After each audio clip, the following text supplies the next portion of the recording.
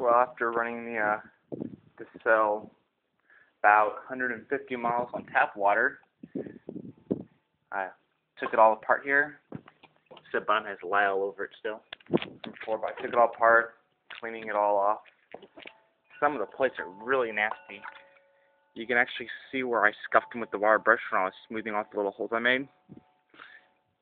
I don't know if it's good or actually bad to scuff them now. It looks like they're darker in the grooves, so that kind of, I guess, proves that hydrogen's formed in the grooves maybe, so it is better to sand them. Some of them are really bad, like I've been scrubbing on a few of them to get them clean, but I guess it doesn't really matter that much. Same thing for the gaskets, they all got this yellow line on them. Some of them I can't get out, some of them I can. Acrylic I got pretty clean. The pipe thread goop that I use smears with water. That's why it's waterproof. So you have to get like some type of soap to get it off. Apparently I'm just smearing it everywhere when I move it around. But I'm gonna clean it all up. I got some distilled water and grape juice, and I have lye in the house, and I'll do a full 28% mixture and see how well it runs. The only problem so far is when it's hooked up in the engine, it doesn't suck.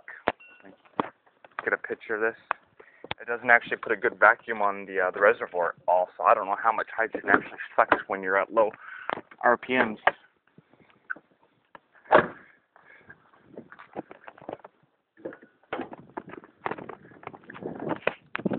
Hooked up like that, I mean, you think that's big enough, but at idle there's nothing. At 1,500 there's almost nothing. You kind of feel it 2,500. At 3,000 when it actually starts to pull.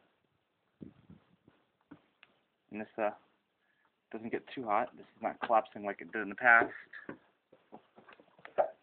When I had hooked up to the PCV, it actually melted and sealed itself shut when it cooled off one night. Yeah, it's all good.